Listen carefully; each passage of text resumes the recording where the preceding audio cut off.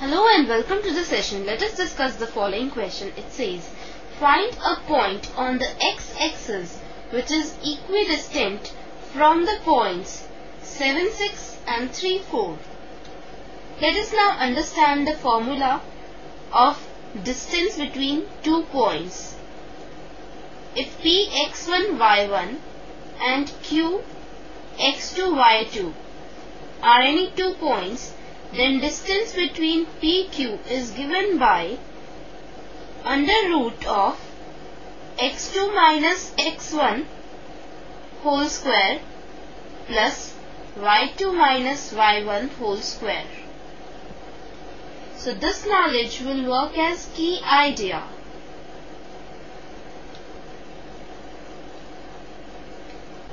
Let us now move on to the solution.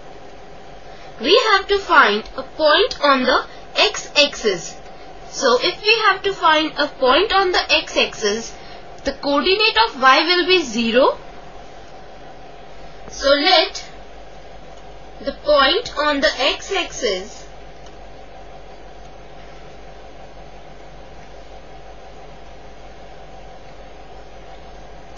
be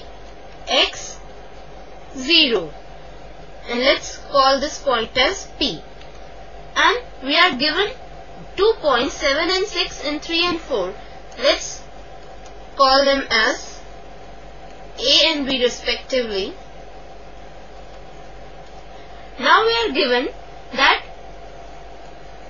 point on the x-axis is equidistant from these 2 points. That is, PA is equal to PB. Now distance between P and A is given by root of 7 minus x whole square plus 6 minus 0 whole square, and distance between P and B is given by root of 3 minus x whole square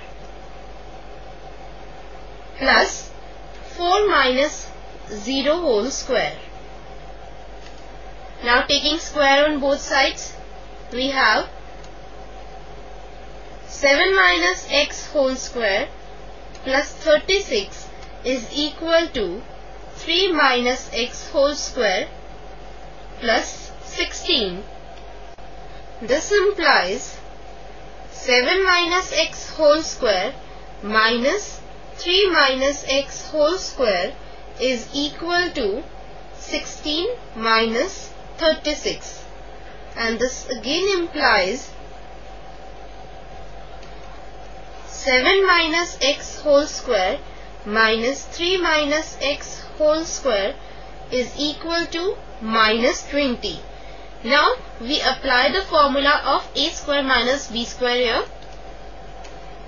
So it is equal to 7 minus x plus 3 minus x into 7 minus x minus 3 minus x is equal to minus 20, as we know that a square minus b square is equal to a plus b into a minus b.